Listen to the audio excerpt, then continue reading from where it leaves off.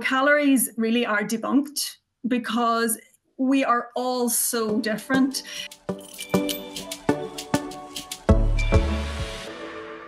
Welcome to Real Health with me, Karl Henry. Folks, how do the thoughts impact on the choices of food that you make? What is the root cause of problem eating?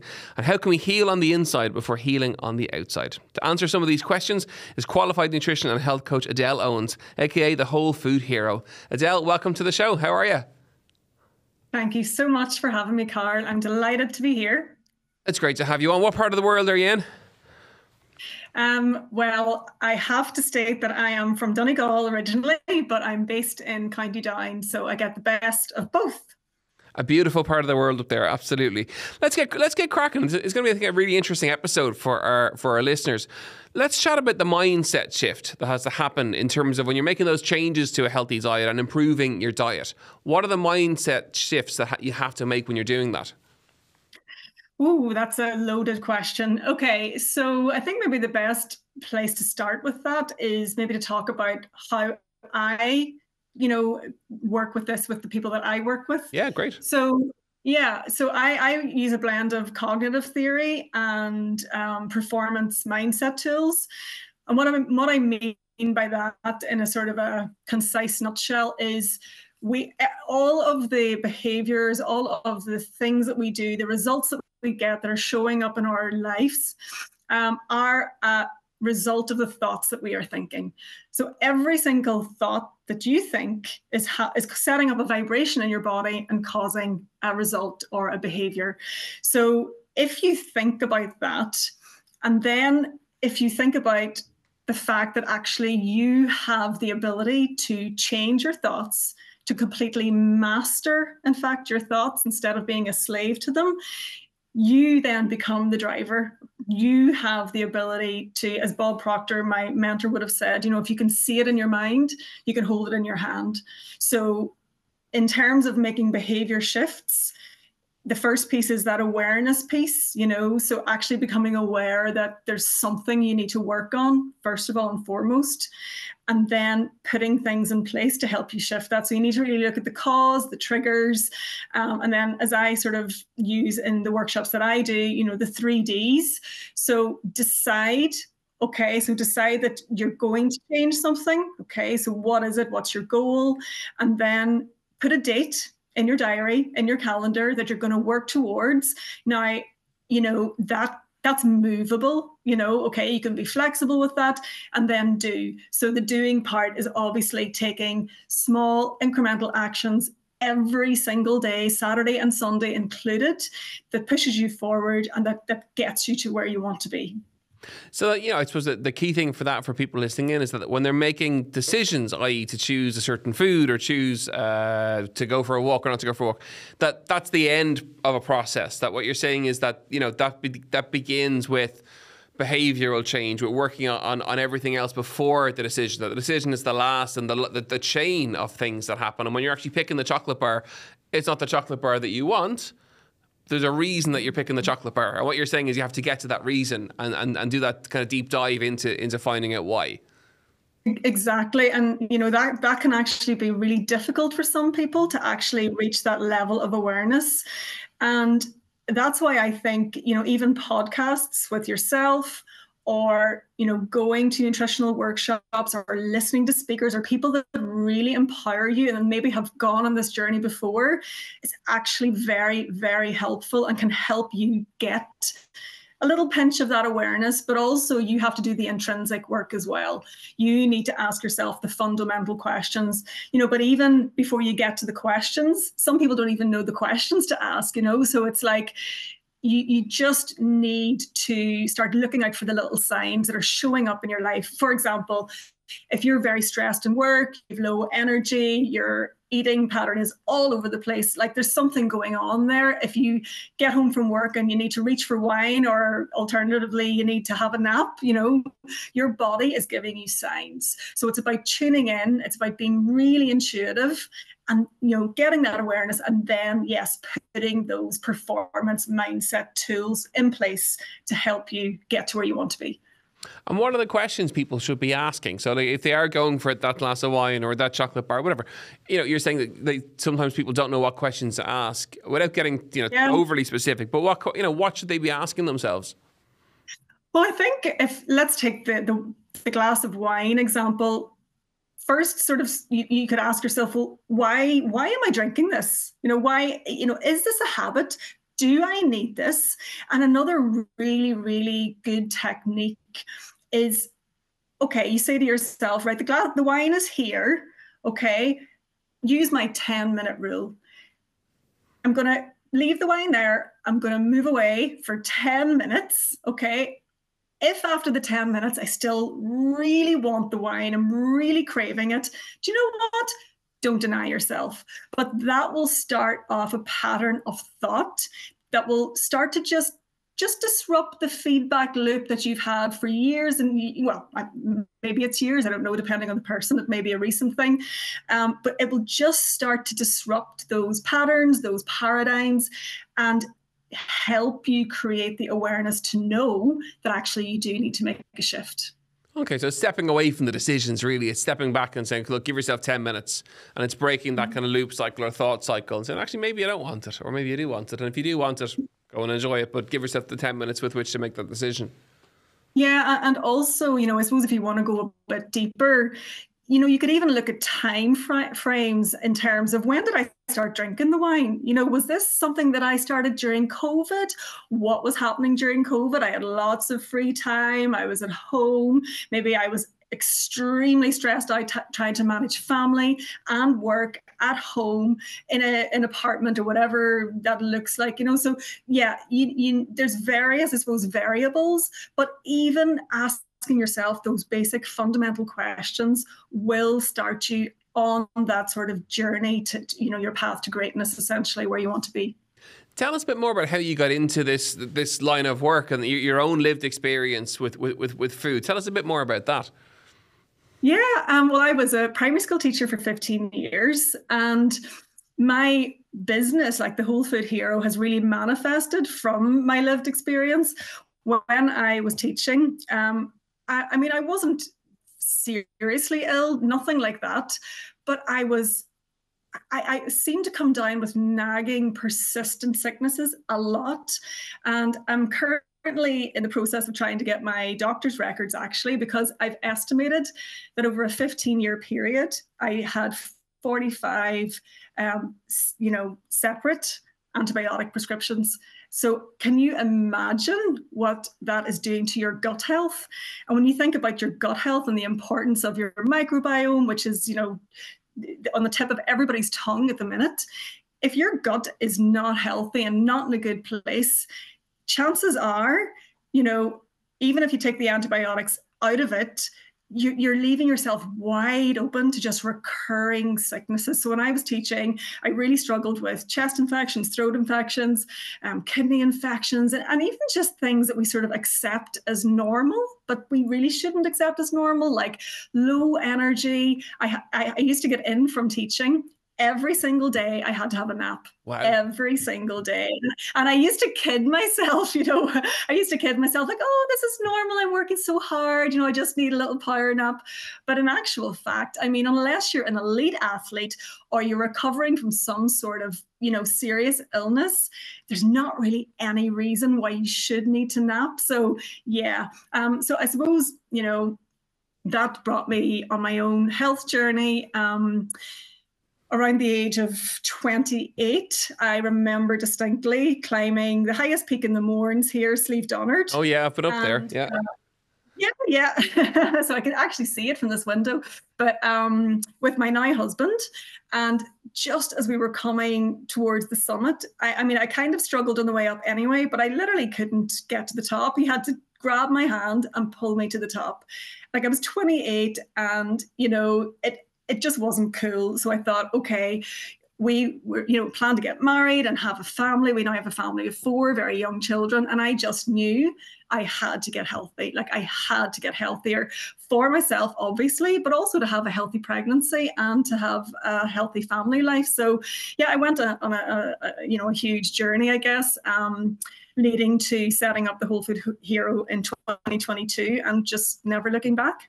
And of course, those trigger points are important, aren't they, for change? Like, people, they may accept a certain quality of life or a way of life like you had, but when you have that trigger for change, they are really important moments in one's life where it makes you really kind of focus and prioritize your health, your wellness, and not kind of accept the norm that so many people live through now, which is the normalization of needing that nap, of being exhausted in the afternoon, of having poor sleep, low energy, poor food choices.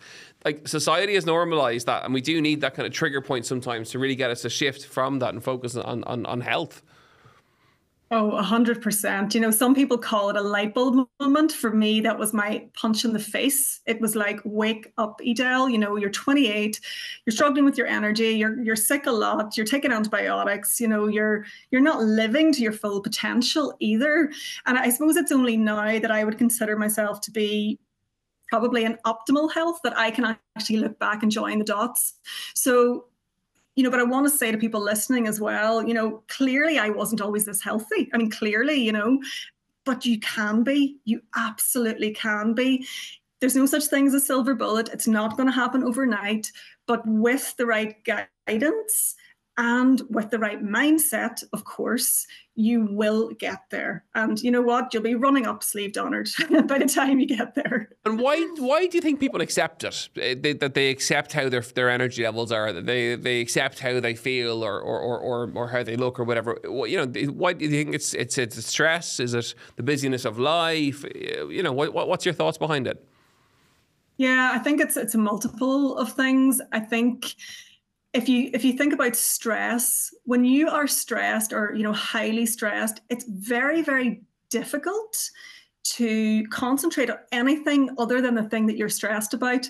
So let's say your work is falling to pieces, or there's a lot of work stress, for example. You have tunnel vision on the thing that needs to get done. So it's very, very hard to even think about all the other things that are going on. So they sort of get sidelined. And then I suppose, why do people accept those norms? I think people have been a bit disempowered, and we're living in a sick care system as opposed to a healthcare system where we're being pushed pills left, right, and center. I think, whilst there's a lot of education out there, it's the job of myself and yourself and other health advocates to inform people that there is a better way. There is a better way. It's not a more difficult way. Because and of course, then there's the argument of time. I don't have enough time. But again, I think people who say that are stressed because let's take Elon Musk, for example. Elon Musk has the same number of hours in the week than any of the rest of us. Look what he's achieved, So I don't want to sound harsh here, but I don't really buy that argument of I don't have enough time, because if you reprioritize and you flip things around, in fact, you've got all the time in the world. So it's just a bit of reprioritization. But when you're stressed, it's difficult to see that. And part of the time thing for people is making better choices when it comes to their food choices. So, and chat us through, as the Wholefood Hero, your concept on food choices and what they should be choosing, and why that's your philosophy. Yeah, well, my ethos, I guess, is largely plant-based. I mean, it doesn't mean no meat, but because I do think protein sources from animals are still quite important, especially if you're working out, you're trying to build muscle and that type of thing. But from a nutritional point of view, I mean, we should be aiming for a variety of 30 different plants per week. Now that includes fruits and vegetables and seeds and, grains and all of it. But yes, my philosophy is whole food, real food, and staying away from the ultra processed junk. I mean, you know, I don't know if you're familiar with ultra processed people, but it's one of my favorite books, Chris Van Tullochen. And, you know, he refers to ultra processed food as not food, as edible substance. And for years, I've been saying it's junk. You know, it really is junk. Now, that's not to say people can't enjoy a treat. We all like a treat from time to time. But if you are over consuming highly processed food, you're on a very, very slippery slope to, you know, weight gain, potential obesity, type 2 diabetes, cancers. I mean, there are 32 known illnesses attached to ultra processed foods now, and the research, you know, is really only kind of emerging, to be fair.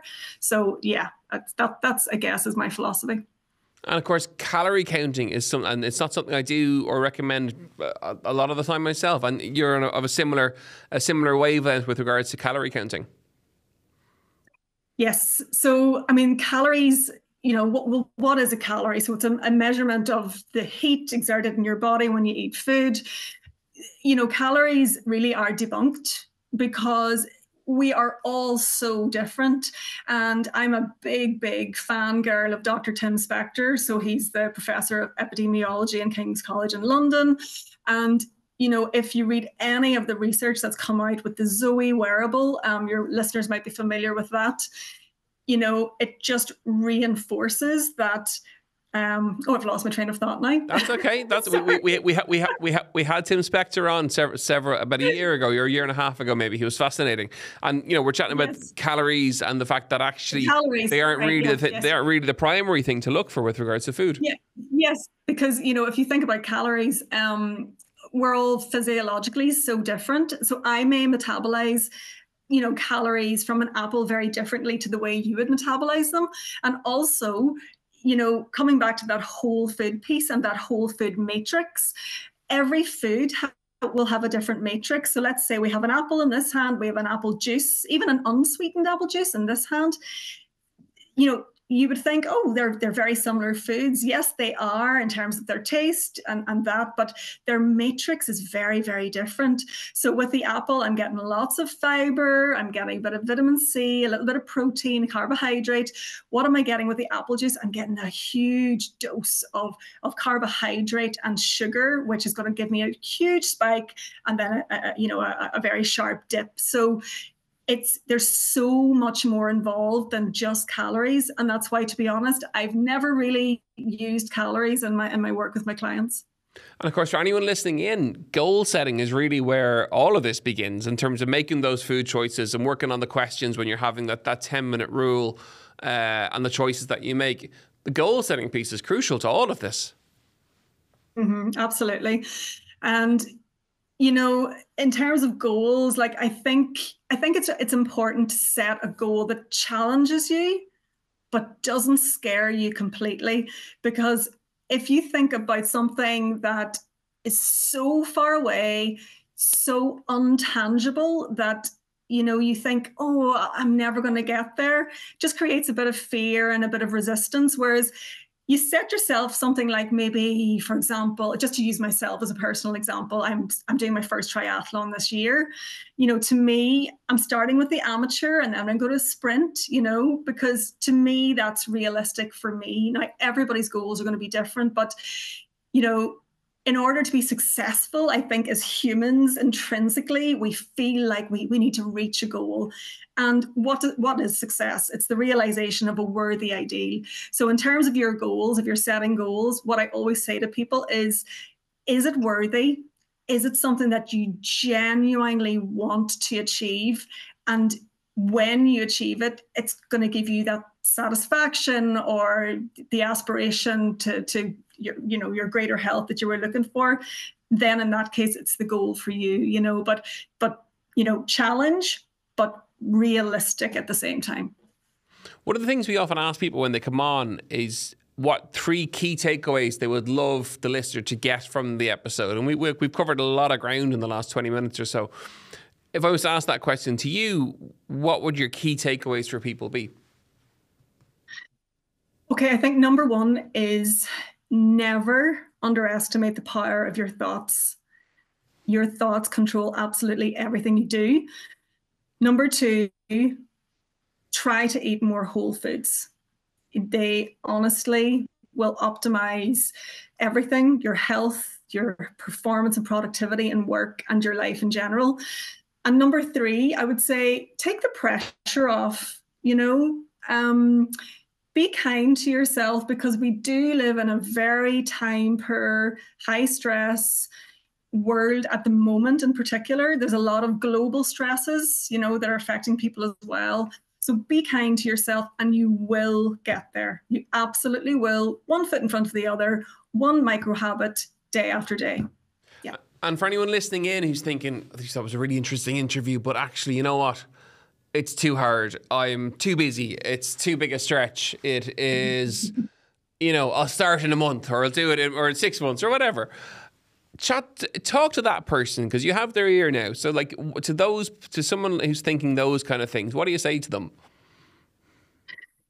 Well, the first thing I would say is, why put it off for a month when you can do it today? And when I say micro steps, I mean break it down to the smallest level you possibly can, so that there's no overwhelm whatsoever. Of course, that's a very, very personal thing. It's going to look different for different people. But let's take the example of water. Your energy is low because you're dehydrated, because you're not drinking enough water. What could you do tomorrow morning that would get you started on this path to health? What you could do is an egg cup. A small glass of water. And I love the work of BJ Foggs. He's a behavioral expert in Stanford University, and he talks about tiny habits. Just start with that little habit. Every single day, leave your little egg cup or your little small glass sitting on your windowsill. Don't even move it, okay? Make it so super easy that it's idiot proof. And take that water every single morning, wire in that habit. And when you're fully sure and confident that you're ready to move on to something else, then move on to something else. And, what you'll find is the more of those little tiny habits that you can start wiring in and anchoring in, and maybe just replacing other behaviors, less healthy behaviors with that behavior, it will gain momentum. And over the weeks and over the months, it will add up and you'll get there. Yeah. Fantastic advice, Edel. Fair play. If people want to find you online, or I know you have a webinar that they can follow, where can they find you? Yes, so I hang out on LinkedIn mostly. I do have an Instagram page, so you can link in with me there as well. Yes, so I have a webinar actually coming up for busy professionals, business owners. I'm involved with the Awaken Hub group. Maybe some of your listeners are familiar. So female founders and entrepreneurs, this is for you if you're listening. It is on the 4th of April at 7:15. And the key focus really is going to be helping people with their mindset and their energy, for nutrition and for life, and, so that they can grow successful businesses and lead optimal lives. Edel, it's been fantastic to have you on the show. Thank you so much for joining us. We really, really appreciate it, and great content for all our listeners too. So fair play. Thanks a million. Folks, I really hope you enjoyed today's episode of Real Health with me, Karl Henry. Brilliant advice, great content to put into action over the course of the week. As ever, you know where we are, at Karl Henry PT on Instagram, Real Health on the Irish Independent website. And as ever, have a great week. We'll see you next week. Slán go fóill.